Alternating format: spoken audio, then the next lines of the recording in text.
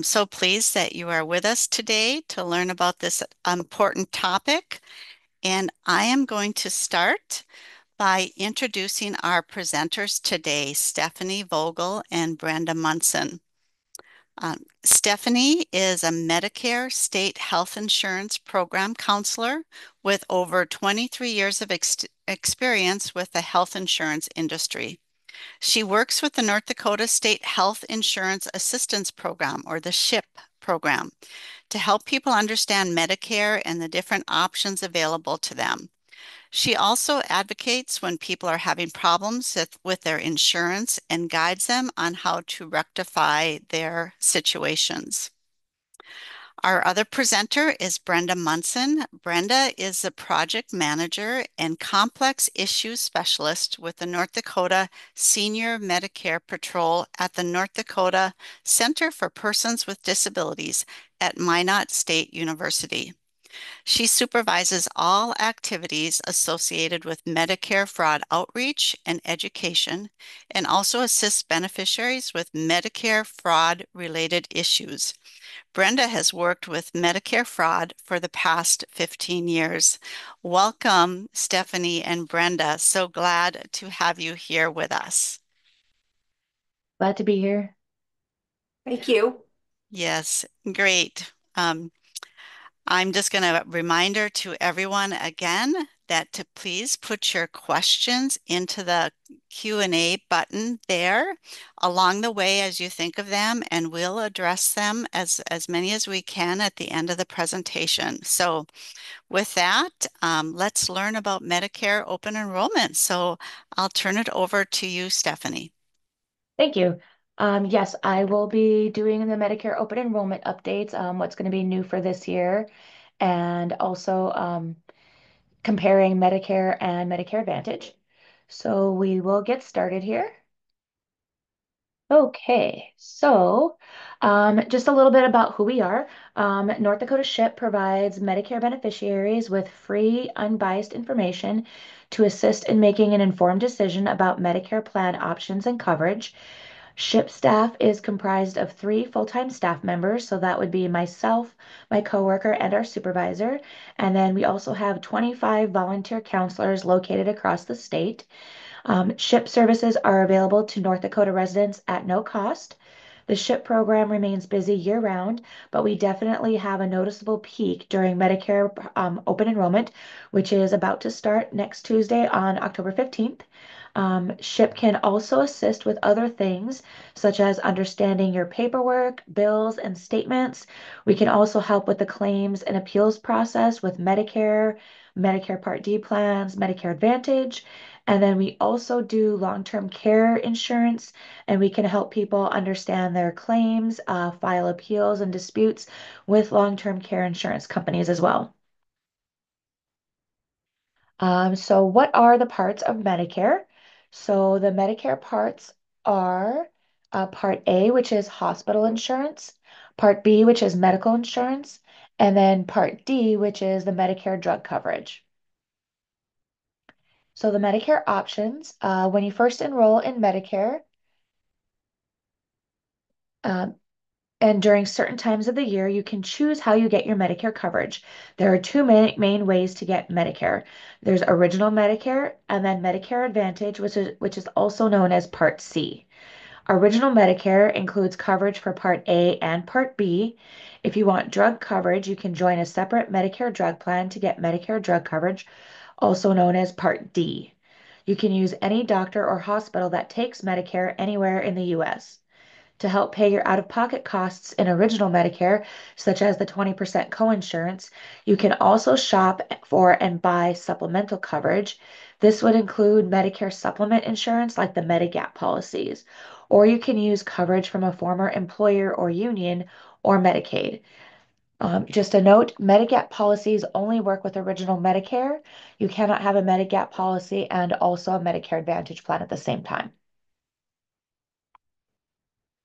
The other option is Medicare Advantage, also known as Part C, a Medicare approved plan from a private company that offers an alternative to Original Medicare for your health and usually drug coverage as well.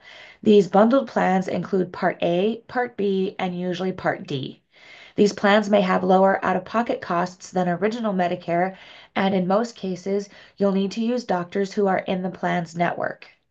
Plans, sometimes called Part C or MA plans, are offered by Medicare-approved private companies that must follow rules set up by Medicare or CMS. If you join a Medicare Advantage plan, you'll still have Medicare, but you'll get your Part A and your Part B coverage from the Medicare Advantage plan, not original Medicare. In most cases, you'll need to use healthcare providers who participate in the plan's network. However, most plans will also offer out-of-network coverage. So to do some comparisons between original Medicare and Medicare Advantage, the first thing would be for doctors and hospital choices. Under original Medicare, you can go to any doctor or hospital that takes Medicare anywhere in the US. In most cases, you do not need a referral to see a specialist, and you also usually do not need prior authorization for most services that are covered under Medicare.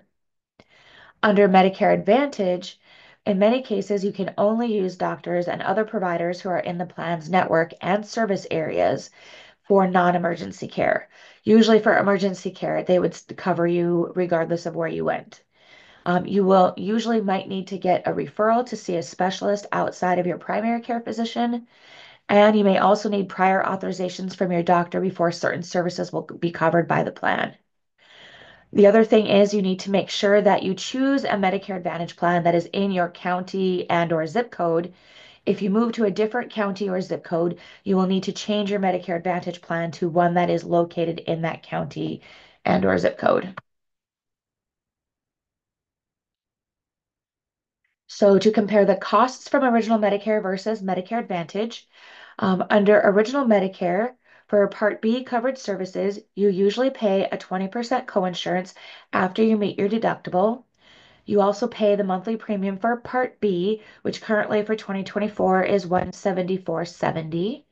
If you choose to join a Part D plan, you will pay a separate premium for your Part D drug coverage as well. There is no yearly limit on what you pay out of pocket unless you also have supplemental coverage. You can choose to buy a Medigap plan to help pay your out-of-pocket costs that Medicare doesn't cover, like your 20% coinsurance, or you can use coverage from your current or former employer or Medicaid if you qualify. For under Medicare Advantage, the out-of-pocket costs vary. Plans may have different out-of-pocket costs for certain services. You pay the monthly Part B premium and may also have to pay the plan's premium. Some plans do have a $0 monthly premium and may help pay all or part of your Part B premium. Most plans include Medicare Part D drug coverage. Plans have a yearly limit on what you pay for covered services, which is like the yearly out-of-pocket maximum that you would pay. Limits are different for in and out-of-network services, though. Once you reach your plan's limit, you will pay nothing else for the rest of the year under the Medicare medical part or hospital. You cannot buy a Medigap plan to cover your out-of-pocket costs. Like I said before, you can't have both Medigap and Medicare Advantage. In addition to premiums, there are other costs you pay. So that would be like certain, like you usually for Medicare Advantage plans, typically instead of paying a straight 20% coinsurance or the deductible, it's usually copays that they have assigned to each of the different services. So the various different services will have different copays. Like office visits will have a copay, outpatient surgery will have a copay, inpatient hospital, etc. So next year for the annual Part B deductible, it will go up to $257 for 2025. And then again, after that, under original Medicare, Medicare would pay 80% and you would pay 20% coinsurance. However, for most preventative services, you do not have any out-of-pocket costs. So there's no coinsurance, deductible, or copays. If you cannot afford to pay these costs, there are programs that may help, which I will discuss later in the presentation.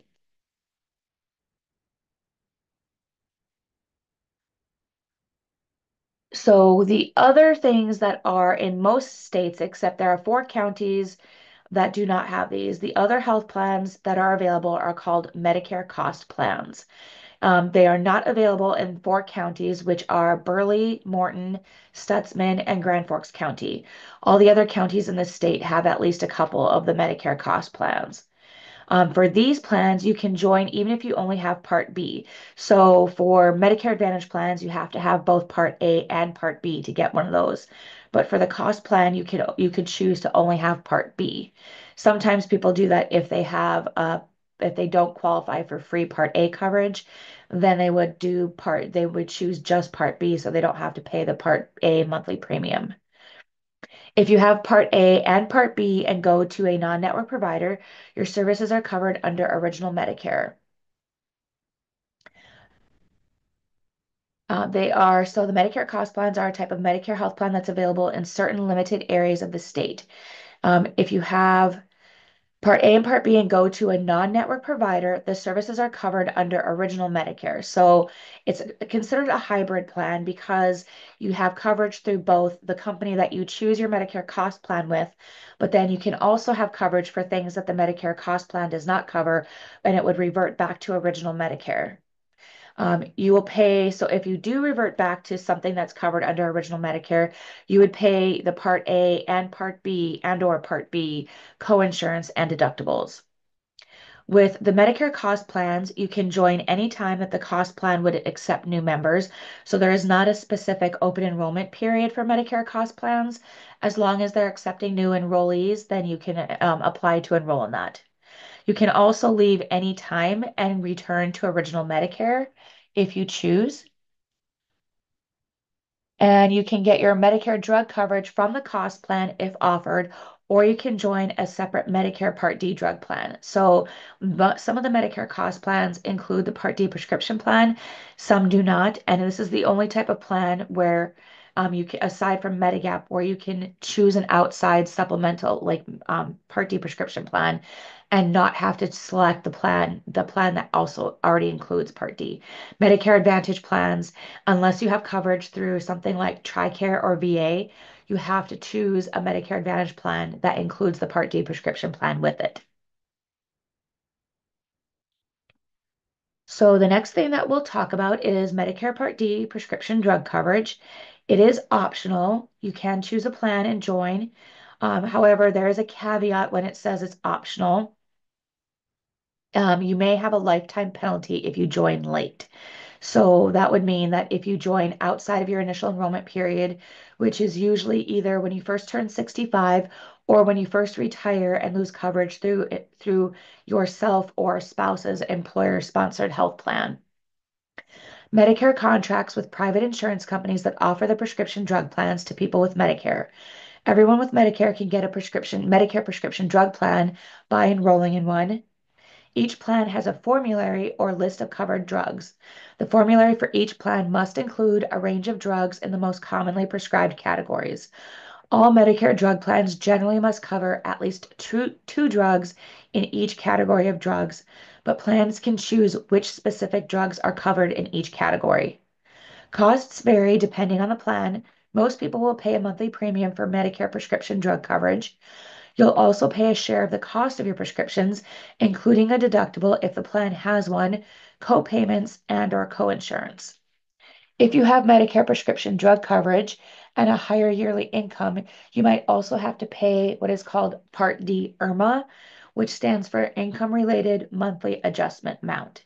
If you get a bill for a Part D IRMA, you pay this amount to Medicare and not your Part D plan. People with limited income and resources may be able to get what is called extra help paying for their Medicare drug plan costs, which I will go over a little bit later on in the presentation. So more on the Part D late enrollment penalty. If you choose not to join a Medicare drug plan at your first opportunity, you may have to pay a late enrollment penalty in addition to your regular monthly premium if you enroll 63 days after your initial enrollment period or later. So that would be after either you retire and lose coverage through your employer plan or after you first turn 65. If you had other creditable drug coverage or if you qualify for extra help, you won't have to pay a late enrollment penalty. So normally the late enrollment penalty is permanent or indefinite.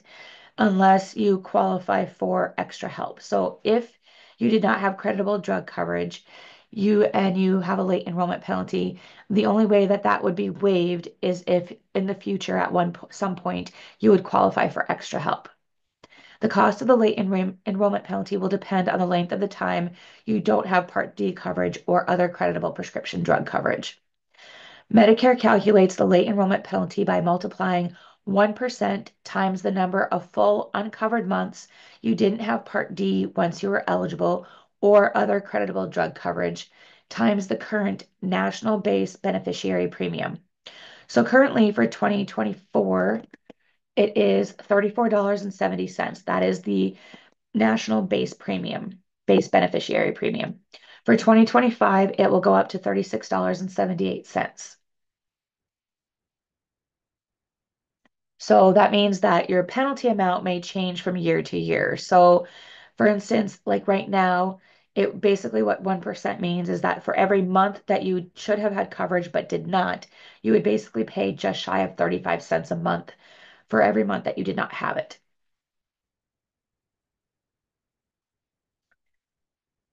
And your Medicare plan is required to tell you if you owe a penalty and what your payment will be. If you don't agree with your late enrollment penalty, you may be able to ask Medicare for a review or reconsideration. If you can, basically, that would be if you have proof that you had other coverage or some other extenuating circumstance as to why you didn't enroll in Medicare when you were first eligible. Sometimes I've seen this happen where people are like, this is usually for people that are under age 65 and qualify for Medicare due to disability. So they apply for Social Security disability income. And the review can sometimes take a significant period of time.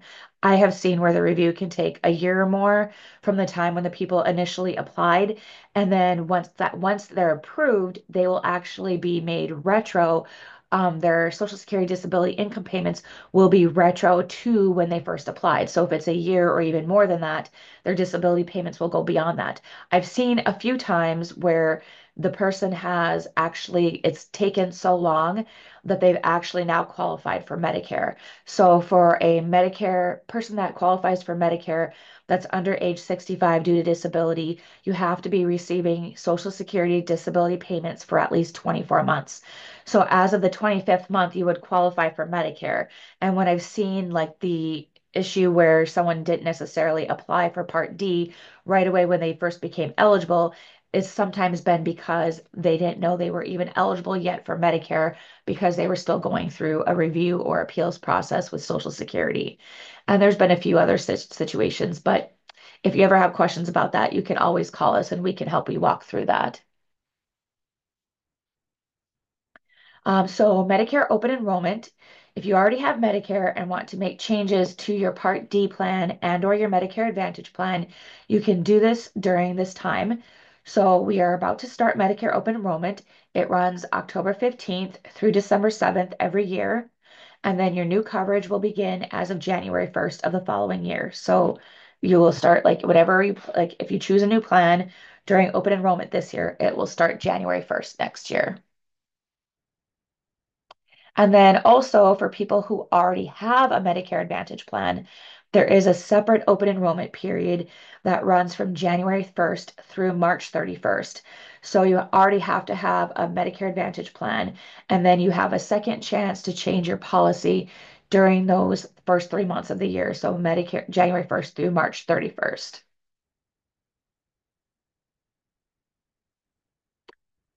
So there are some new plan changes to Medicare this year. There are quite a few new changes to the Part D prescription plan. The first one is the elimination of the coverage gap, or a lot of people know it as the donut hole. Medicare will eliminate the coverage gap in 2025, which will simplify coverage.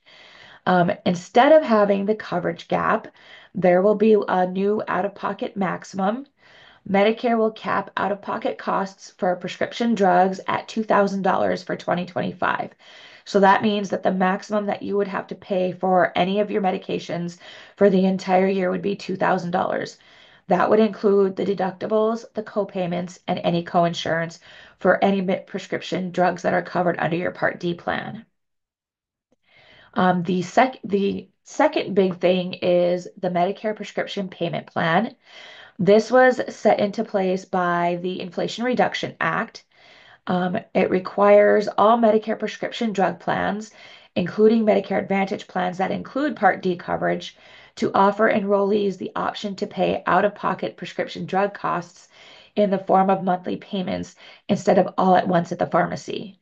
So this will be administered by the insurance company itself. It will not be done by the pharmacy when you pick up your medications. So to be clear though, the Medicare prescription payment plan, it's not like an assistance program where it reduces your overall cost for your medications. Your overall cost would stay the same. It's just that if you have significant out-of-pocket costs for the year, you would be able to spread that out over the course of the 12 months or however many months there are left after you enroll in the payment plan. And it can change. So if you do change medications during the year and you have new medications added later or some that are taken away, then it can change your overall cost of what you would pay every month instead. So there can be fluctuation in how much you will pay monthly. And the one other thing is that this is not a good option for all people. So if you have pretty low cost prescription costs, like your medications, for instance, maybe cost you roughly $50 a month, it would probably not be a good idea to do the payment plan because the models that we have seen show that you actually start out paying less at the beginning of the year for those types of things and then pay more towards the end of the year because it's like an accumulation. The way that the payment plan is that it's an accumulation of what you start out. So if you owe $50 in the month of January, they might spread that $50 out over the rest of the year, but then you'll still continue to have to pay $50 a month for your prescriptions. So you'll actually wind up owing more like October, November, December than you will at the beginning of the year. So that's also something to keep in mind, which before you enroll in the payment plan, you can see like what your payments will be based on the medications that you're currently taking. So obviously it can't predict if you have new medications in the future or if you stop taking some medications. But based on like when you look at the comparisons for the Part D plans, like if you do it yourself on Medicare.gov or if you call us or one of our partners to help you run your prescription plans, we will actually be able to show you based on the current prescriptions that you have at the time, how much your like payments are projected to be each month for the course of the year. The other major change for 2025 is the drug price negotiation. So that is going to be an ongoing thing for the next several years. So currently for 2025, there were 15 medications. Well, I should say they actually say 10, but I believe it was 15. In 2024, were selected for negotiation to have reduced costs. Those costs will actually not go into effect until 2026. So there's a little bit of a gap between when the medications are chosen and when those reduced costs will be implemented. So this will continue every year. So 10 more drugs will be selected in 2025, and then those reduced costs will become available in 2027, and so on and so forth. The way that they choose the drugs is that CMS looks at which medications that they have been paying the most for over the course of I'm not sure exactly what time frame, but they looked at which medications CMS was paying the most for, including for people that have Medicare and also Medicaid. And then those were the first medications that were targeted. So they were some of the large, most of them are obviously brand name drugs. I did hear for people that are interested that some of the next drugs for the 2025 that will be selected are some of the high cost diabetes drugs. I don't believe Ozempic or those types of drugs are, but stuff like Jardiance, some of like a little bit older drugs like Jardiance and stuff like that are being targeted for reduced costs, which I know quite a few people who are diabetic do take Jardiance and some of the other medications that are in that category. A lot of the other medications are similar to some of the biologics and cancer treatment medications that are very expensive. And then this will continue to go every year. So, as a whole, all of these initiatives were done based on the Inflation Reduction Act that was passed in 2023. So, how to choose a plan? There are a few ways that you can do this.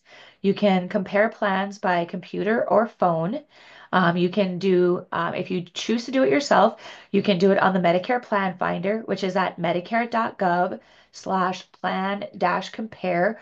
Or if you like, if that one's a little bit trickier, you can also just go to medicare.gov and then choose the button that says Find Health and Drug Plans and then enter the information from there. The other option is to call 1-800 Medicare. I will say, however, from the feedback that we get from people that call us, a lot of times when they call Medicare directly at the 1-800 Medicare, they usually will push them back to the SHIP program for their state because it can be, it can take a good bit of time. And a lot of times the people that answer at the national number for Medicare aren't as familiar with each of the plans available in those specific states. So a lot of times the people will tell them that they feel more comfortable having you contact your state SHIP program. And that's the other place where you can call, which is the ND SHIP program. That would be us. And currently for open enrollment, we are taking appointments. So we are taking appointments now. The appointments will not actually start until open enrollment starts on October 15th. And we do all of those appointments over the phone. Some of our partners that we work with are able to do some in-person appointments in some of the locations across the state. For instance, like we do have locations in Fargo, Grand Forks, and Bismarck that will do some in-person appointments as well as a few of the other smaller regions are still able to do a few in-person appointments also. So if you are interested, you can start giving us a call now and we can schedule appointments for you. I know right now, as of right now, for us in the SHIP program, we're already scheduling out to the second week at the end of the second week of October. So we're looking at like the 24th, 25th. We're scheduled out that far. So we are starting to book up. So usually we tell people to schedule your appointment as soon as possible. Last year, we booked all of our appointments pretty far ahead, like significantly ahead of time. And we had appointments even like on Saturdays sometimes, up until the very last day of open enrollment, which is kind of unusual, but it's getting busier and busier, especially this year with some of the changes that are going on. In order to join a Part D or Medicare Advantage plan, this would be like either during open enrollment or also during your initial enrollment period or special enrollment period if you qualify. You can also do that at the Medicare.gov website. Find health and drug plans. You can call 1-800 Medicare. Your other option, if you are comfortable with this, is that you can, if you know the company you really want to go with, you can choose to like sign up on that specific company's website, or you can also choose to go with an agent. If you know an agent that you're comfortable with working with, you can have them review plans for you and sign up with them as well. And then to speak to, I don't have a slide on this, but to speak to some of the changes that are going on specifically in our state as far as Medicare Advantage plans. Have been some issues with some of the Medicare Advantage plans in the last year and a half or so. If everyone's not aware, the Medicare Advantage plans, Sanford has announced that they will not be accepting any of the Humana Medicare Advantage plans for as of January 1st. And then Essentia has also announced that as of January 1st, they will not be accepting any of the Humana Medicare Advantage plans or any of the United Healthcare Medicare Advantage plans. So if anyone has either of those two plans and they have providers at either Sanford or Essentia, it would be a good idea to look at choosing a different plan. Or, for instance, like if you have Humana, you could potentially choose to go to a different provider.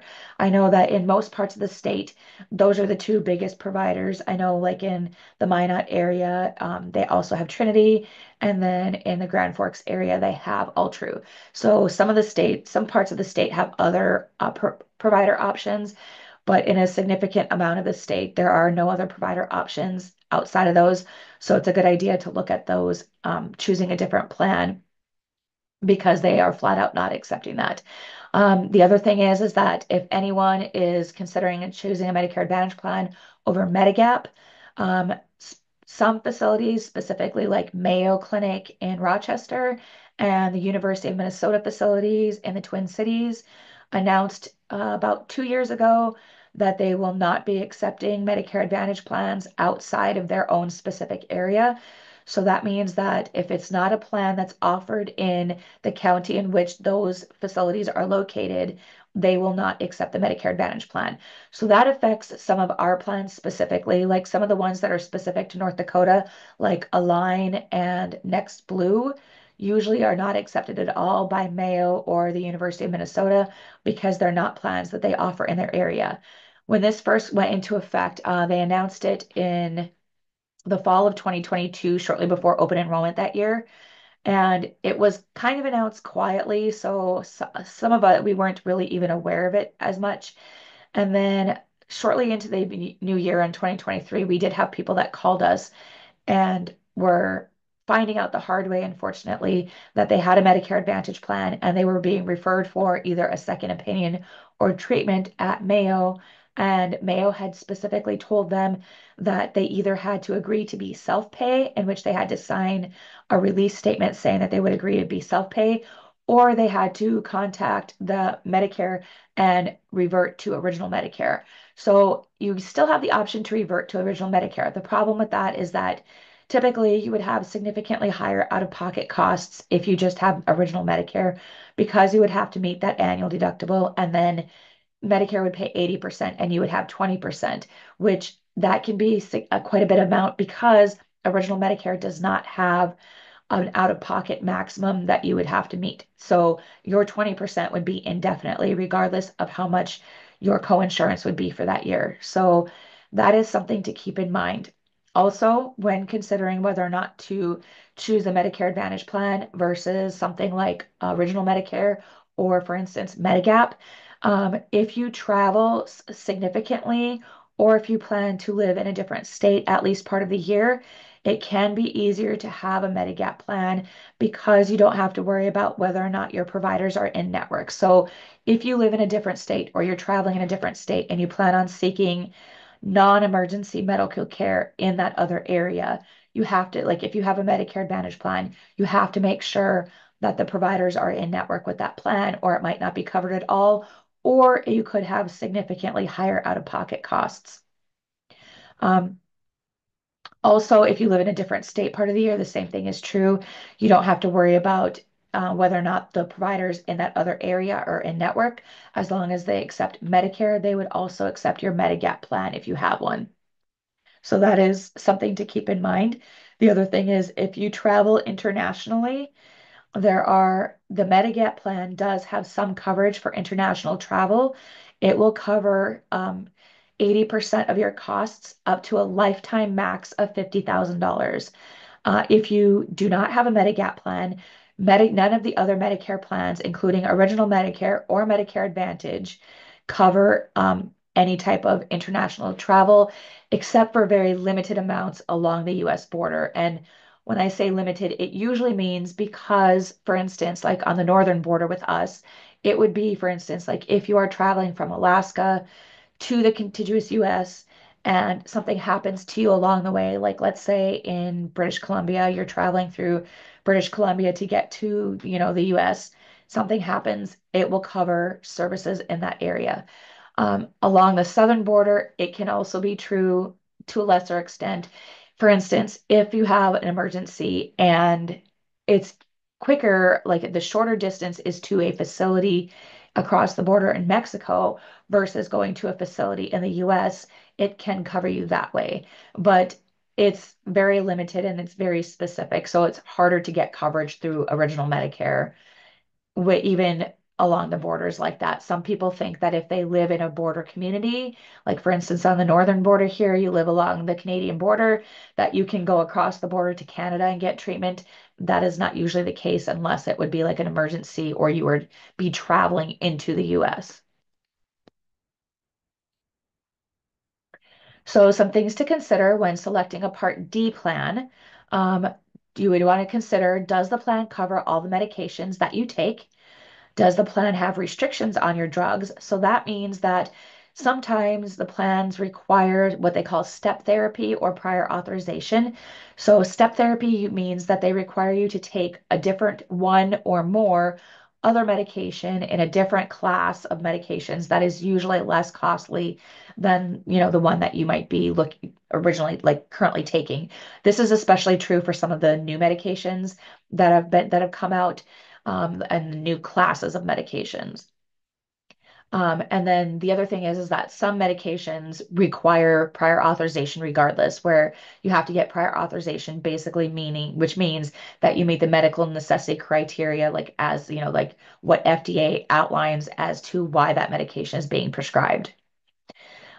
You would also want to consider how much will I pay for your monthly premiums and drug costs, how much each medication will cost you, and is your pharmacy in the plan's preferred network? So, what that means is that there are three tiers of pharmacies for every plan, but not every plan has the same pharmacies in those tiers. So, there is the out of network pharmacies, which means that you would pay for the full cost of all of your prescriptions. There would be no coverage for your prescriptions if you used an out of network pharmacy. The middle tier is in network, so they're in network with the plan, and there is coverage, but not necessarily the cheapest. It would not necessarily be the cheapest cost for you. The least cost most of the time is a pharmacy that's considered part of the preferred network, which we you can see that. So, like if you contact us and you have us review your plans, we are able to see that. So we are able to look at that, and that's one thing that we do when we do plan comparisons for people.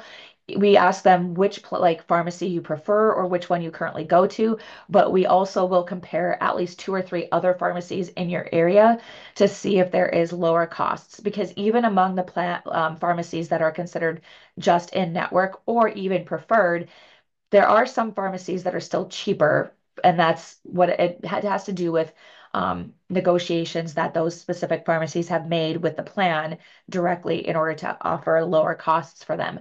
I have seen typically the cheapest pharmacies are the ones that are the largest, like Thrifty White, CVS, things like that. However, I have seen especially in some of the smaller towns, I have seen some of the small local pharmacies that have been able to beat those prices. Usually, the small local pharmacies are, I would say, very rarely I have seen them to be considered a preferred pharmacy. It's pretty much always the large pharmacies that are considered preferred. But like I said, it's worth looking at some of the other pharmacies because not always is the preferred pharmacy going to be the cheapest option. And then your other thing is to look at if your prescription can be filled by mail order. So mail order is an option. Pretty much all of the Part D prescription plans do offer their own mail order company that you can choose to sign up for. I know, like in the last few years, people have gone away from that, especially like in some of our more rural areas, because as we all know, mail has not been as reliable as it was in the past, so it can take much longer to get your medications. Things to consider before choosing a Medicare Advantage plan. It would be how much are the premiums, deductible, and co-insurance or copay amounts. So those are quite a few. There's like some different levels for each of the different services, which you can compare and see. What is the annual out-of-pocket cost for the plan? So that would be the maximum out-of-pocket that you would have to pay for the whole year for your medical and hospital services. What service area does the plan cover? So that's kind of what I touched on with, whether or not some providers like Mayo will accept that plan or not. Are my doctors and hospitals in the plan's network? So some plans do have out-of-network coverage. Some of them are the same for certain things, but some of them are different where even if they have out-of-network coverage, you would usually pay more, versus using an in-network provider. And this goes to, again, with like the thing with Mayo. Some hospitals and doctors will flat out not accept that plan. So it's not only that they are not in network with them, they just will not even accept that plan. So if you have that plan, they, like, for instance, like I said with Mayo, will tell you that if you want to be treated there, that you either have to agree to self-pay or revert back to original Medicare. So that's also something to consider on whether or not and that's the same thing that's going to be true now with Humana, with Sanford, and then also with Essentia and United Healthcare. It's not just that they're going to be out of network, they're not going to be accepting that. So if you go to one of those facilities with one of those plans, they will not accept it. And most likely they would require you to sign a similar form to like what Mayo has, agreeing to be self-pay or change your plan entirely. And then the other thing to consider is, does the plan cover additional benefits that are not covered by original Medicare? So that means, which Medicare Advantage is the only Medicare-based plan that covers vision, dental, and hearing services to various different degrees. So most, if not all, of the Medicare Advantage plans cover vision, dental, and hearing, but they all vary greatly, even among, like, for instance, the $0 monthly premium plans. Pretty much every company offers at least one $0 monthly premium plan, but even among those, the coverages are quite different. So they, like, if people are interested in coverage for vision, dental, and hearing, they usually have a maximum dollar amount that they pay for, which is the max that they'll pay for those specific services over the course of the year. They vary greatly between plans. They don't release those publicly, so we can't see them. You won't be able to see them if you use the Medicare Plan Finder online. But if that is something that you're interested in and is very important to you, you can actually call the company directly and they will tell you. They actually have to tell you what those coverages are over the phone before you decide to enroll, if that's something that you're interested in. The other thing that is frequent that a lot of plans cover is a lot of them have gym membership reimbursements. And then also they have what's called over the counter. So United Healthcare specifically has a thing called a U card where they send you a card in the mail that you can use at certain locations, certain places. And it's like basically like a debit card. So you can use that to buy over the counter supplies and supplements and vitamins. So it's not just like supplements or vitamins. You can also use it to buy other over the counter like things that are typically covered by an HSA or a flex spending account. So that would include like band-aids, first aid supplies, incontinence supplies, things like that. So a lot of the plans do include that, which if you use the Medicare Plan Finder yourself, you can see if that's something that's covered. They also don't release publicly how much they cover. If you call them and ask them, they will tell you. They usually have a specific dollar amount that they will give you each quarter to use. So every, like, January through March, etc., you would have a certain dollar amount that you could use during those quarters. If you don't use it during that quarter, they typically don't, that amount does not carry over to the next quarter. And then let's see, what are the rules that I must follow to access healthcare services and drugs? So that means, like, do you need a referral or a prior authorization? This is something to keep in mind. There are some of the Medicare Advantage plans requires more prior authorizations for services than original Medicare. For instance, usually it comes into play with more advanced things like advanced imaging, like MRI or CT scans.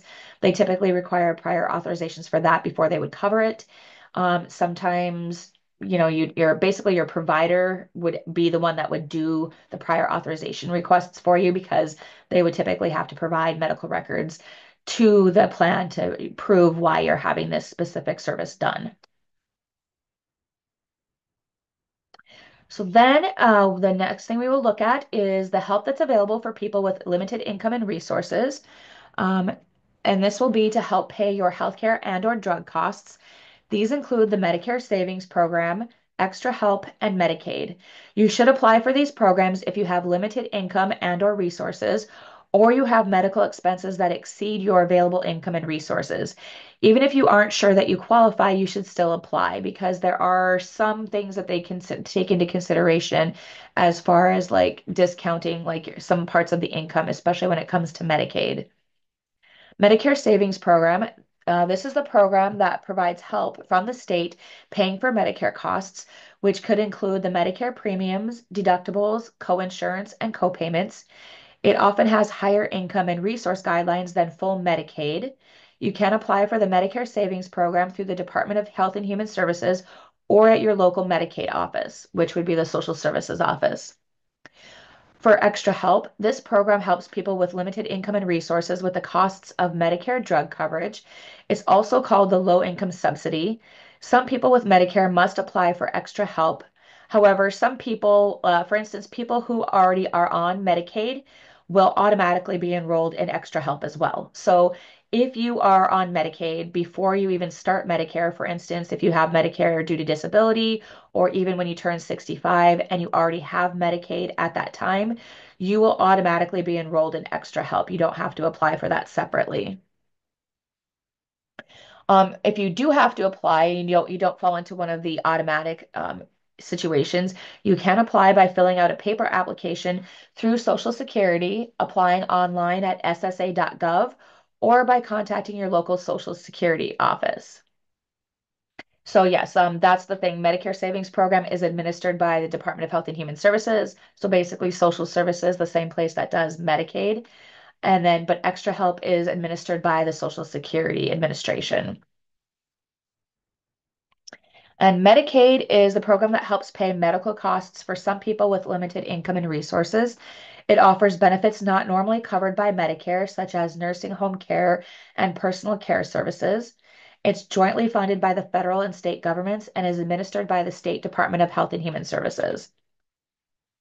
So that can be, and there are different levels of Medicaid. So it depends on like what level you qualify for. There are specific, like a different level for people who are considered elderly or disabled. They have higher income and resource limits than straight Medicaid. And the same is true for people who need Medicaid because they are in an assisted living facility or in a nursing home. There are different guidelines for that. So even if you think that you might not qualify for Medicaid because of income or assets, but you are going to have to go into an assisted living facility or you have a loved one that will be going into an assisted living facility or nursing home, it might be worth looking into Medicaid anyway because they have different guidelines as far as assets and income when it comes to long-term care, stuff like that. So, for the Medicare Savings Program, it assists individuals with Medicare insurance costs for people with limited income. It may pay for monthly Medicare premiums, annual deductibles, and co-insurance costs. The limits do change every year. They usually don't release the limits until, and I don't know why, but after the actual beginning of the year. So, it's usually not until March or so when we actually get the new income and asset limits for the Medicare Savings Program, and the same thing for extra help. So there are a few different levels that we'll go over for the Medicare Savings Program. The top tier level is what's called QMB, Qualified Medicare Beneficiary. This one will help pay for your Part A premiums if you have to pay a Part A premium. It will pay your Part B premium, all of your deductibles for both Part A and B, and all of your coinsurance and copays for both Part A and B. Currently the 2024 monthly income limit for an individual is 1,275. For a married couple, it's 1,724. And then for resource limits or asset limits, it is 9,430 for individuals and 14,130 for married couples. So the asset limits stay the same for all of the levels of Medicare Savings Program. It's just the income limit that will change for that. So the second level is called SLMB, SLMB, or the Specified Low Income Medicare Beneficiary Program. This one specifically pays for your Part B premiums. You have to have both Part A and Part B to qualify for that program. So it would only pay for the Part B premium. The monthly income limit for an individual on that is 1,526, and for a married couple, it's $2,064. The third tier is called QI, Qualifying Individual. This will also just pay the Part B monthly premium, but you also have to have both Part A and Part B. The monthly income limit on that for an individual is 1,715, and for a married couple, it's 2,320. The last tier would be Qualifying Disabled Working Individual Program. So this is for people specifically that are like that receive Medicare due to disability, but are still actually working part-time. You may qualify if you have a disability and are working and you lost your Social Security disability benefits. So there are some very specific guidelines for this specific one. This one will help pay for Part A monthly premium only. Because once you don't qualify for Social Security disability, you usually have to pay a Part A monthly premium. The income limits for an individual on that are 5,105 per month, and for a married couple, 6,899. This is the only one that has different resource limits. So for an individual, It has $4,000 asset limit and $6,000 for a married couple. And then for the Extra Help program, this is a federal program that helps pay for some or most of the out-of-pocket costs of Medicare prescription drug coverage. It is administered, like I said, by Social Security. It is also known as the Part D Low Income Subsidy, or LIS. It will help pay for your Part D monthly premium, and it can lower the cost of your prescription drugs. So there are flat rates, like flat copay rates, if you qualify for Extra Help, that it will pay. And it only pays up to a certain amount for the Part D monthly premium. So for people who have a Part D plan who has a much higher monthly premium, it will only pay up to the maximum that they allow. Currently, it's about just about $40 a month that they will pay for. So if you have a Part D plan that is more than that, it will pay up to that amount, but then you would still have to pay the difference. This does qualify you for a special enrollment period once per quarter for the first 9 months of the year to switch between plans. So you will have a special enrollment period. That's also true of when you first become eligible for extra help.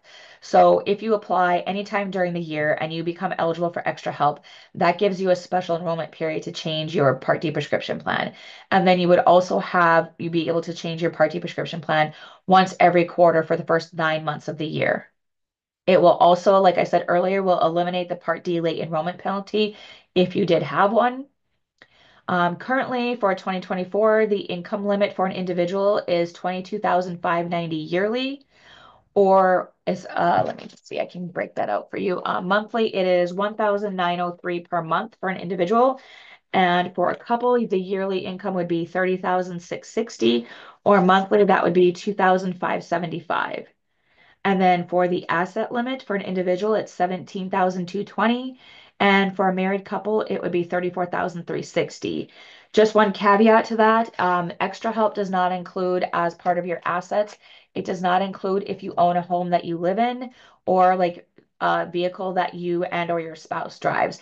That doesn't mean that if you have 5 vehicles that it would like exclude all of those. It would cover like basically it allows a vehicle for each, like both you and your spouse. But if you have more than those 2 vehicles, those would be considered assets. And then it also doesn't include some burial, like prepaid burial plans as well. For costs for 2024, so if you qualify for extra help, your copays for generic medications would be $4.50 a month. And then for any brand name medications, it would be $11.20 a month. This is different if you qualify for QMB Medicare Savings Program, the top tier, or if you qualify for Medicaid. It actually reduces, if you qualify for those, it would reduce your copays for generic medications to $1.55 per month. And then for brand name medications, it would reduce it to $4.60 per month. So then Medicaid. Medicaid is a federal and state program that provides health coverage for certain people with limited income and assets. Medicaid, since the insurance department does not administer Medicaid, I don't have specifics on how they determine asset and income limits. And I know they vary across the different groups of people. They have different things, like for instance, they have different qualifications for like an adult who qualifies for Medicaid.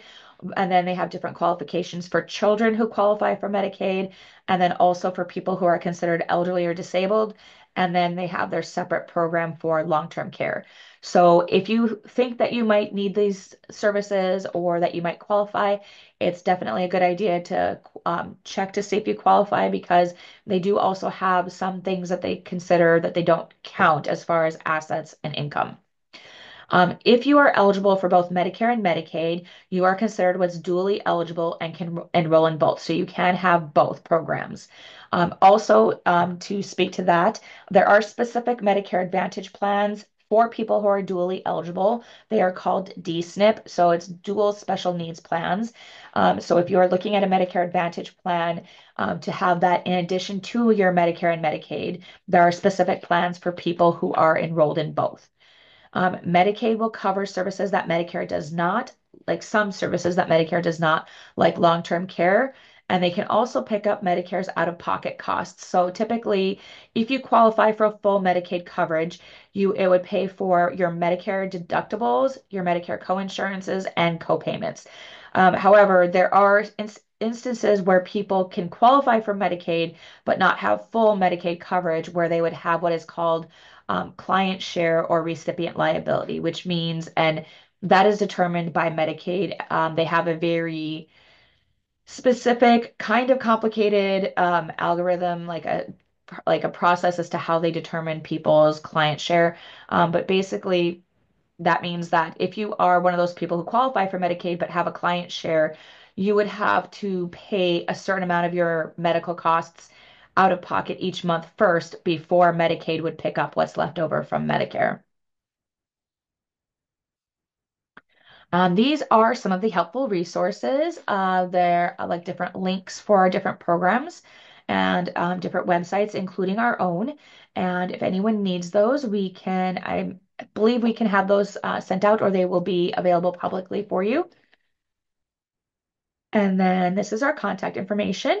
So the best way to contact us is unless you're internet savvy, is by phone. Our toll-free number, 888-575-6611, or you can call our local number, 701-328-2440, and we are option one. That is how you get directly to the SHIP program. And then you can reach us on our website or by email as well. And so that would be the Medicare Advantage and open enrollment information for you. So this is Brenda, and I will speak to the Senior Medicare Patrol program in the state of North Dakota. Just wanted to first of all, thank North Dakota Extension Service for putting this collaborative effort together. I think there's a lot of good information that is available for individuals. And Stephanie, you did a fantastic job. So speaking a little bit about the Medicare Patrol program. So we are a statewide program, and we're located on the campus of Minot State University, under the umbrella of the North Dakota Center for Persons with Disabilities. So S&P provides services to Medicare beneficiaries throughout the whole state. We're considered a statewide program because of the federal funding that we receive. The mission of the National S&P program is to empower and assist Medicare beneficiaries, their families, and caregivers to prevent Medicare fraud through outreach, counseling, and education. The S&P programs build community partnerships, not only working together with the Medicare beneficiary, but also to preserve the integrity of the Medicare program. We all want to see Medicare around for when we retire, for our children. We want to make sure that that's a solvent program. There are S&P programs located in every one of the 50 states, plus the District of Columbia, Guam, Puerto Rico, and the U.S. Virgin Islands. So there's help out there in other states for this as well. The S&P message is to protect, detect, and report. Next slide, please. So just to reiterate, Medicare fraud is insurance fraud, and it needs to be reported. Next slide. I want to talk a little bit about why the older adults are targets for con artists. Well, for starters, they assume that we all have, as retirees, we all have significant saving accounts and access to dollars. The older adults also exhibit greater trust. I come from an era where the generation believed a handshake was sufficient to tie a deal, or we just had a lot of trust in other individuals. Many seniors are less familiar with digital technology. It's fast moving. Things are changing consistently. It's hard to stay up with all of that technology unless you work with it every day. And fraudsters take advantage of that. Also, we want to maintain an independence. That's a big concern for a lot of seniors. They want to be able to age out in their home, live out in their home. And they don't want someone to think that, oh gosh, they've been scammed and now mom and dad can't take care of their own finances. Also, age-related vulnerabilities and reliance on others can definitely be exploited, and that can be caregivers. Caregivers and family members absolutely can be perpetrators as well. Social isolation may make seniors more susceptible to scams. And we found that a lot during COVID. A lot of those individuals, they didn't get out of the house. And so therefore, when the phone rang and we have this nice person that starts asking questions and personal questions, and before you know it, they've given out personal finance information and the names of their kids, and just because they were socially isolated, and it was nice to have someone to talk to. Next slide, please. So a little bit about the anatomy of a scam, how it actually takes place. So scammers typically use 7 strategies to undermine their victim's reasoning and judgment.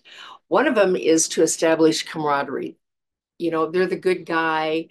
They ask, how are you doing? Are you feeling okay? What's your weather like? What do you like to do for hobbies? Do you get out of the house much? They're going to establish that kind of camaraderie. Or they will use a scare tactic like, don't lose this opportunity, especially when individuals get illicit marketing calls about different like Medicare plans, especially during this open enrollment time. They'll say, if you don't take advantage of this opportunity right now, you're not going to have it again, or you may even lose benefits and lose some of your healthcare benefits if you don't act now. Flattery. Flattery is another big one. Who doesn't like to have their ego stroked? A lot of times they will talk fast and make the victim feel anxious, like they have to make a decision right now, rather than allowing you time to think about it and give them an answer later. They create terror, it's like the end of the world feeling, that they don't have any other options. They're also very good at seduction and intimidation. A lot of times we hear from the people that have been scammed is that they say this person will be so nice when they first get on the phone. And as the beneficiary starts to pull back and starts to question, they get very intimidating, and they actually can get very very vulgar with them and call them names, and actually create that terror within that individual. Next slide, please. Want to talk about some of the scams that we see, that we hear from other states, and scams that we see around the state that are emerging fraud trends. One of them that is never, ever going to go away is the new Medicare card scams. This kind of cycles around. Scammers may call, they may email, or they can even show up at someone's door unannounced. They may already know the individual's name, their address, their date of birth. A lot of times they know the doctor's name, and they know other personal information that makes them appear credible. They do a lot of snooping on the internet, on Facebook. If there's any of that information out there as far as grandkids or kids, they will tie into that information when they get the individual on the phone. When they are calling individuals, their biggest thing is that they say Medicare wants to send you out a new card. I just need you to verify your Medicare number. And they'll say they're calling from Medicare. Sometimes they might even ask for other personal information besides the Medicare number. Medicare is not issuing new cards. In 2018, Medicare did a big revision of the numbers on Medicare cards. They took off the Social Security numbers and gave everybody an 11 number identifier. It's numbers and letters, and I don't know mine. It's not something that I can even memorize. But believe it or not, the scam artists can get that information. They also might entice the individual by saying that they're sending out a new card, but there's going to be a gift card included with it. And they just, again, need them to verify their Medicare number. So if Medicare is truly calling an individual, they are never going to ask for their Medicare number because they have got their Medicare number. Plus, on top of that, Medicare doesn't usually call individuals. Medicare is so busy putting out fires and trying to take care of the other day-to-day things that go on within Medicare. They don't have time to call and say, oh, I've got a free gift for you if you verify your Medicare number, and I'm going to send you a new plastic Medicare card. So just remember that, don't fall for it. Medicare will never contact a beneficiary unless that beneficiary has reached out to them, first of all, and left a message. And they're not going to ask them to verify that information. Medicare open enrollment scams. And so we are seeing an uptick in this now because with open enrollment starting October 15th, people are starting to get calls about plans that are available to them. Medicare Advantage plans, Part D prescription drug plans. And this is the time of the year when Medicare beneficiaries get to evaluate their current coverage and then make changes to, original Medicare Part D, or their Medicare Advantage plans.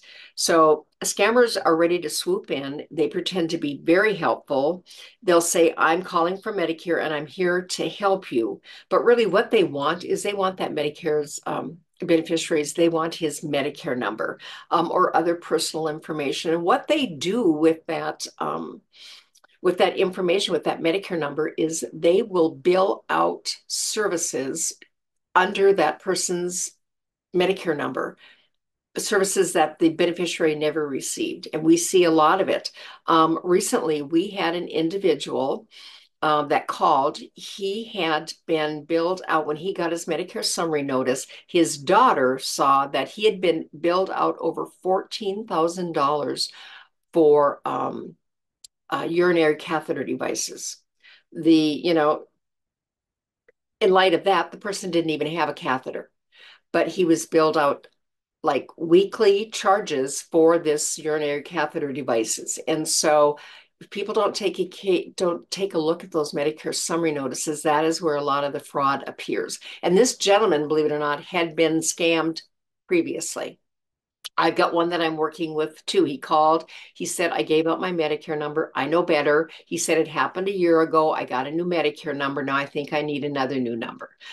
It was for some kind of diabetic devices. And so we work with the individuals then and try to, get them a new Medicare number and make sure that we can, watch to make sure that there's not any fraudulent billing underneath that Medicare number.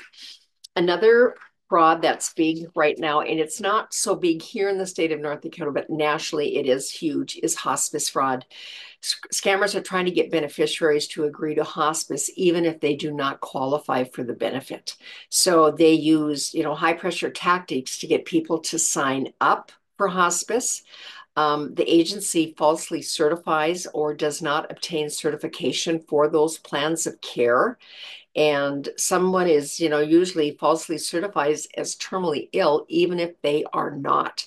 So the beneficiary receives, inadequate or incomplete services. For example, they have to have skilled visits, and they require those like so many times a week. And they also have to have like doctor's documentation. It falls out a lot of times when that documentation doesn't come through. But it is, and they can bill out high dollars for that hospice fraud and get away with it before it actually gets turned in. Next slide, please. So some ways to support SMP. We need your help warning beneficiaries about the scams. You can be an advocate for us. Believe it or not, you are the eyes and ears of the community. Beneficiaries are going to share information with you that they may not even share with their family members. It's very family members or even friends. It's very embarrassing to tell somebody that you've been, scammed for dollars, any kind of dollars, or given out information. I don't want my children to think that I'm not capable of taking care of my own finances. And so therefore, I'm probably not going to tell them that, but it might come up in some conversation with with different agents, different agencies, and even with other friends that you might have a camaraderie with. If you think the best information it can give you is to listen and be aware. If someone is sharing that they have been scammed, remind them that they are not alone. And it's important that these get reported to authorities because we can't do anything about it unless we get those things reported. If you think someone's been a victim of Medicare fraud, encourage them to contact SMP. Even if it's not, we can talk it through. We can help guide them. And it may not even be a Medicare or a healthcare fraud, but maybe it is more of a financial.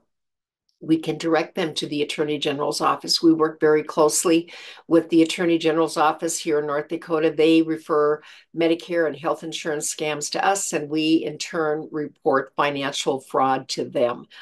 They are better suited to handle that. So, like I said, again, beneficiaries may often share information with you or like a caregiver or whatever that they will not share with like a personal family member or a very close friend. Next slide, please. So we have a couple of things in place that I would like to encourage people to be a part of. We have a North Dakota S&P app. It is free. Every month I write a scam of the month fact sheet every month about different kinds of fraud or preventing fraud, some of those hot trends that are going on. I get that posted on there every month. We have resources for seniors. There is a calendar on there. There's also an event calendar of upcoming S&P events that we will be at.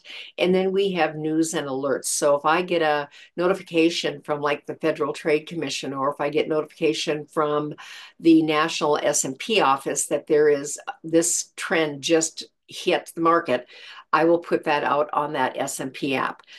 You can go into the App Store and just look under NDSMP, and I would encourage you to download that app if you're at all interested in having that information at your fingertips.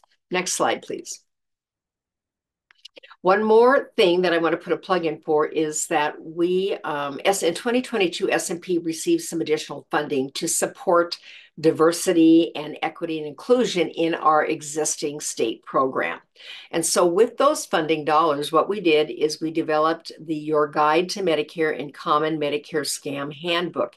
It's written in plain language, which means that it is written at a 5th or 6th grade level. As we age, things get more difficult to comprehend. And we also work with a lot of people that are on Medicare due to disability. So we are trying to make that reading material as easy for them to understand as possible. This handbook is intended to be disseminated to Medicare beneficiaries throughout the state to reach those especially in rural and underserved counties with the focus on people with disabilities and those who are low income. And so we would ask if anybody's interested in disseminating those handbooks for us. We would be willing to mail them out to you, drop them off at a location. If you want one just for yourself or for a family member, say your mom and dad, we can mail that out individually as well. And my last slide, please. So my contact information is through the telephone number is 858-4477. The toll-free number, and that's a dedicated toll-free number. It comes directly into our offices here. It is 1-833-818-0029, or you can reach us through ndcpd.org/SMP. We have a website as well as an email address. And also I post to Facebook twice a week, usually on Fridays and Mondays. And so like us on Facebook, I will share scam information that comes from the National S&P office, or again, if there's something that comes through from a scam alert from the Attorney General's office or from the Federal Trade Commission, I try to keep that as up to date as possible. Again, there's fraud prevention information on there. A lot of times I'll share my scam of the month fact sheet on there. It's just information again that's available for individuals. Just try to stay on top of the scams that are out there, because it's like a wildfire. It just goes on, and they cycle through. We notice with the scams, it cycles through. Now it's open enrollment time. In January, it's going to be new Medicare card time. So you can kind of see those cycle through the different times of the years. So just want everybody to be aware that there is a lot of fraud out there, and a lot of it that is associated just with healthcare and Medicare. Thank you again. I appreciate your time and sitting in and listening to this presentation. And I guess I'll turn it over to Jane now so that she can open it up to the questions and answers. Thank you. Thank you, Brenda. Thank you, Stephanie. That has just been a wealth of information. And as you can imagine, there's been a few questions that people have typed in, and I'll share those with you. But for those of you who are on, if you do have some questions, make sure to use the question and answer button, and we'll try to get them to them because we do have a few minutes to do that right now. As you can imagine, there are several questions around Medicare Advantage plans, and I think three are kind of related. So I'll just give them all to you at once. It says, you don't have to have an Advantage plan, correct? So that's one of them. And the other one is if you are on an Advantage plan, can you switch back to original Medicare? And then in that same vein, can Medicare beneficiaries change their Medicare Advantage plans through March 31st? So if you can just speak to those things too, I think Sure. that would be probably Stephanie's Sure. area. Great, thank you. So you do not have to have a Medicare Advantage plan. That's just an option for you to help like reduce your out-of-pocket costs among, like the other options with the cost plans or a Medigap plan. And then as far as um, open. You said original Medicare. Yes, you can revert back to original Medicare. You can switch, like during open enrollment, you can switch back to original Medicare if you want. It's much more difficult to switch from Medicare Advantage to a Medigap plan. So we usually advise people that, especially if you're just retiring or you're just turning 65, that to consider all of your options and decide if you would rather have a Medigap plan. You do have a 12-month trial the first time you enroll in a Medicare Advantage plan. So if you enroll in a Medicare Advantage plan for the first time, either right when you first retire or turn 65 or sometime later on, and let's say you had later on, if you had a Medigap plan to begin with, you'll have a 12-month trial period to decide if you like the Medicare Advantage plan or not. The caveat to that is that they call it a 12-month trial period, but in reality, if you decide that you don't like the Medicare Advantage plan, you have to switch your plan back before the end of the 11th month that you've had it because of the fact that the new plan takes effect like a following month. So, like we've had some people that literally wait until the 12 months and then they actually can't change back because it would actually be the 13th month when they go back to that next plan. So keep that in mind because Medigap, which I didn't say earlier, but Medigap does have what's called guaranteed issue rates for people when they first turn 65 or when they first retire, which means that regardless of your health conditions, you are able to enroll in one of those plans and they have to accept you. Once you're outside your initial enrollment period, which is the first 6 months of your retirement or turning 65, once you're outside that time frame, you will have to go through medical underwriting, which means typically they'll, like if you call the company directly, they'll have a medical questionnaire that they ask you over the phone. Depending on how you answer those questions, they might, depending on the situation, request your medical records to look at your medical history. And then from there, they will decide whether or not they're going to issue a policy. So there are some conditions that they flat out automatically deny for. So if you answer yes to things like you have any kind of a heart condition, typically, if you're diabetic or you've ever had cancer treatment, regardless of if you're in remission or not, usually if you say yes to any of those, they automatically will say that they are not going to offer you a policy. And the same thing is true like further on, like if you try to enroll in Medicare, a Medigap plan later, you will go through that medical underwriting. So it can be difficult, if not impossible, to get a Medigap plan depending on your medical situation. So like that's kind of the long answer. So no, you don't have to have Medicare Advantage, but you have to kind of make a decision pretty early on whether or not you want to go with Medicare Advantage or Medigap. And then to answer the question about changing your Medicare Advantage plans, yes, Medicare. If you already have a Medicare Advantage plan, you have two open enrollment periods. The first one is the one coming up October 15th through December 7th. So that's anyone can choose a Medicare Advantage plan during this enrollment period that's about to start. Um, the second one that runs January 1st through March 31st is specifically for people who already have a Medicare Advantage plan. That allows you to change to a different Medicare Advantage plan at that time or to go back to original Medicare. So yes, you can change and or go back to during that time period. Great, thank you, Stephanie. There's a couple more that are related to Medicare Part C, so I'll give them to you together. It says, does North Dakota accept the Part C plans that are advertised on TV often? And maybe I'll let you answer that one first before I go to the next one. So that's kind of a can of worms. So a lot of the plans that you see that are being advertised on TV, the commercials that you see, those are typically national plans. A lot of them are actually like third party people that are basically agents or brokers that are selling Medicare Advantage plans. So they usually have like a group of plans that they're selling from. The unfortunate thing, which we have notified Medicare about, is that a lot of the things that they tell you on those commercials are not necessarily true in the state of North Dakota. So, specifically, like they will advertise that they have plans that you can get your groceries paid for and stuff like that. There really aren't any plans in the state of North Dakota that specifically pay for groceries. The other thing that they advertise for is that you can get like your utilities paid for, like your heating and stuff like that, costs paid for. That's not something that we don't have a plan like that in the state of North Dakota. There are some D-SNP plans, like I said, that are specifically for people that are dual eligible for Medicare and Medicaid that have some additional benefits for those people that qualify for Medicaid. But by and large, if you call one of those numbers, they have to have, in order to sell a Medicare Advantage plan in the state of North Dakota, they have to have an agent that's actually licensed to sell in the state of North Dakota. So usually they will have at least a few plans that they can sell in the state of North Dakota. They might not be specifically what you see in the commercials, though. Okay, thank you very much.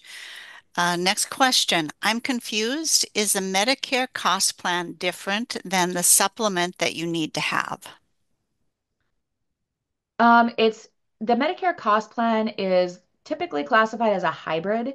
So it's when you look, for instance, if you were to use the Medicare Plan Finder yourself on Medicare.gov, you will actually see the Medicare cost plans. If you choose like the Medicare Advantage option, you'll also see the Medicare cost plans that are available in your area in that same, like under that same listing. But they're a hybrid insofar as they have benefits similar to Medicare Advantage plans that other original Medicare doesn't. But they also have the option, like I said, if you go to an out-of-network provider, or sometimes if the service isn't covered. Like for instance, an example of that is skilled nursing facility. So usually, or home health care, it might not be specifically covered by the Medicare cost plan once you reach a certain limit, but then it would revert back to original Medicare. So it has both coverage that in a Medicare cost plan you can have coverage both through the company that you choose with your cost plan and also through original Medicare. But it's not the same as a Medigap plan. Medigap supplement plans are really what's considered a true supplement because they always pay secondary to Medicare. Okay, thank you. And then maybe just circling back to this insurability, it says, do you have to prove insurability changing back to Medigap from Medicare Advantage if it was over 11 months? Yes. So if you go, like if you're on your Medicare Advantage plan for the first time, this is the first time you've ever chosen a Medicare Advantage plan, and you have that 12-month trial period, if you go beyond the 11 months and you decide that you want to go back to the Medigap plan that you previously had, then you would have to do the medical underwriting. So you would have to fill out the questionnaire and then potentially submit your medical records for review. Okay, thank you. Another question, I maybe need more information from this person. If you are retiring September of 2025, do you need to sign up during open enrollment? No. Assuming, So if you're retiring, you have your own special initial enrollment period. So your grant, like that would be your initial enrollment period, or sometimes it's considered a special enrollment period because it's after you turn 65. But when you retire, you're given a specific period of time to enroll in any of the Medicare plans, including original Medicare, Part D prescription plans, Medigap, and or Medicare Advantage. So there's different for each. Like for original Medicare, you have a 7-month window which includes like your 3 months before you retire, the month of, and the 3 months after. For Medicare Advantage, that is the same thing. For Part D prescription plans, it's much shorter window. If you choose a standalone Part D plan, you only have 63 days from the day that you lose coverage under your employer plan to enroll in a Part D plan. And for Medigap, it's 6 months from the date that you retire and or first start Part B. Okay, thank you. Another question. Can you repeat the travel or live part-time in another state? As it relates to the different plans. So for instance, if you live in a different state part of the year or you plan on traveling significantly outside of North Dakota, um, there are a couple ways you can do that. Medicare Advantage is a little more difficult to work with when it comes to traveling and living in a different state part of the year because you have to make sure that the providers that you are going to see in that other area are also going to be in network with that specific Medicare Advantage plan. And then also, if you have Medigap, Medigap is easier to use when it comes to traveling or living in a different state because as long as the provider accepts Medicare, they will also accept your plan, your Medigap plan, regardless of what area of the country you live in or travel into. So it's something to consider if you know that you're going to be traveling a lot after you retire, or if you know that you're going to live in a different state. It's not unheard of. There are some people that have Medicare Advantage plans that do that. They just know that they need to be more careful about using providers that are in network. Okay, thank you. And I think this one would be directed to Brenda. It says, is the app, the SMP app, specific for each state? Can I change the app name to the South Dakota SMP for my neighbors in South Dakota? So the North Dakota S&P app is specific just to North Dakota. There are only, as I am aware, only two states, North Dakota and Ohio, that have their own app available. There is going to be a national app that is being worked on that is being in the process of being developed. And so once that comes out, I'll actually put that information on the NDSP app.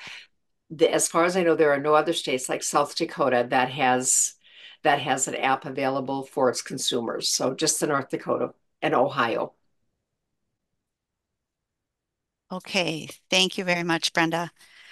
You know, the other two, there's two remaining questions, and it's really about the resources here, about whether this recording is going to be available and whether the slides will be available. So I'll just speak to that a little bit.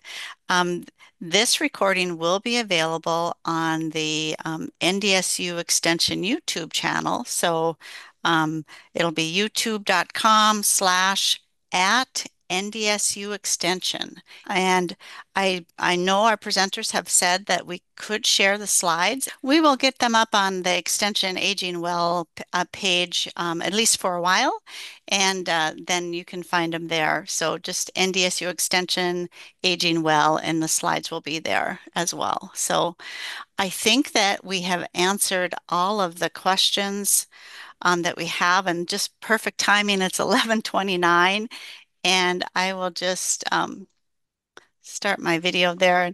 And I just want to thank Stephanie and Brenda for such a great job. This was just a wealth of information on Medicare, open enrollment, the nuances of the Medicare Advantage plans versus original Medicare, which is very complex, and just learning how to protect ourselves from Medicare fraud. So we thank you all for sharing that information and sharing that we can post this. I know a lot of people wanted to be able to go and watch this video that couldn't make it to this webinar time. So my thanks to your organization's insurance department and the Senior Medicare Patrol for wanting to present this to the folks here in North Dakota. So thanks to all of you who attended this webinar. And again, the recording should be up, I think, probably by tomorrow. And just thanks to Scott Swanson, our electronic media specialist, who's